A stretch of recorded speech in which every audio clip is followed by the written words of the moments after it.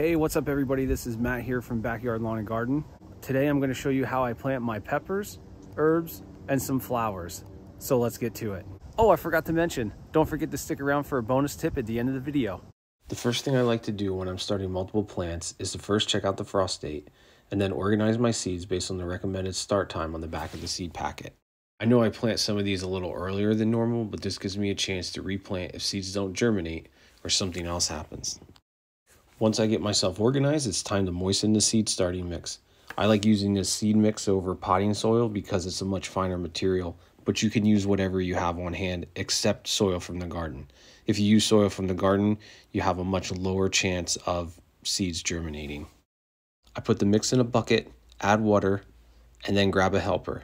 Remember in one of my earlier videos when I said about getting your kids involved and having fun while gardening? Well, this is the perfect opportunity to do it. Here, my son is mixing the water and the soil to make sure that it's evenly distributed and the soil is perfectly moist. Nice and, yeah, there you go. Really get into it. Like you're kneading it. You want your soil mixture to be damp enough that it will hold its shape if you put it in a ball, yet soft enough that it will crumble easily when you go to tear it apart. In this case, we know that it's way too wet, so we're going to have to add more soil to it. If it was too dry, then we just need to add more water. It's pretty easy to go back and forth to make it the right consistency before you start planting. So let's go ahead and add more soil to this so that we can get it a little bit more dry. Once we add more, again, we're going to mix it up and make sure that it's the right consistency.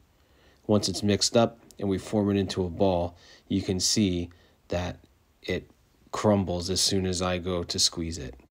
Once the mix is ready, it's time to get our little helpers back to fill up the seed trays. All they're doing is taking the mix and pushing it into the packs, but they're not packing it down.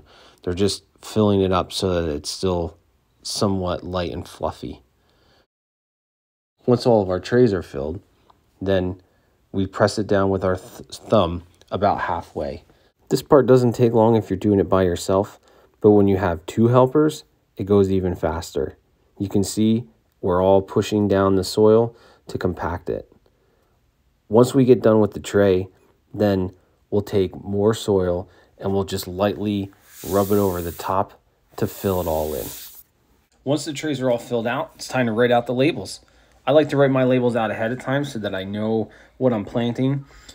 You can use these plastic labels like I have here, or you can use popsicle sticks, or if you're doing an entire flat's worth of a single variety, I've already used painter's tape and just write down what's in that tray and then tape it to the side.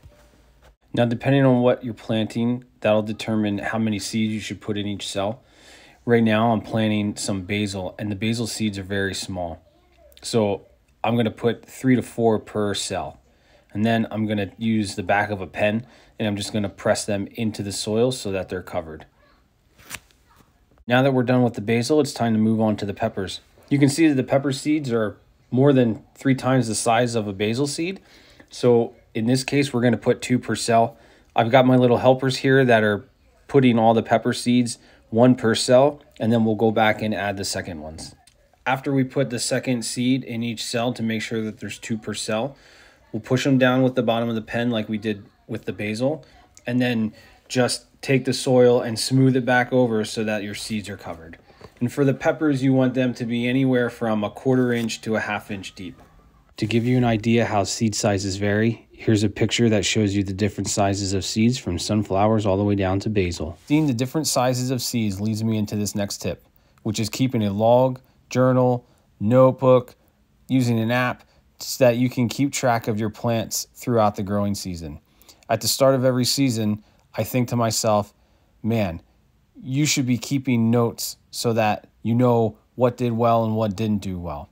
Well, this year I'm taking charge and I've got my trusty garden logbook that I'll be using throughout the season so that I can keep track of what plants did well, what didn't do well, so that I know what I want to plant when it becomes next season.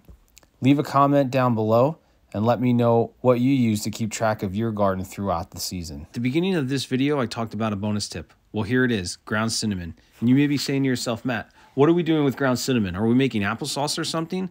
No, we're not making applesauce yet. That's not until the fall. What we're doing is using ground cinnamon, which has antifungal properties to prevent mold, fungus gnats, and dampening off. I've been using this for the last couple years, and I've seen great success every time I start my seeds. I highly encourage you to try it and let me know in the comments what kind of success you have. And if you enjoyed this video, don't forget to like, comment, and subscribe. Thanks for watching, and we'll see you on the next one.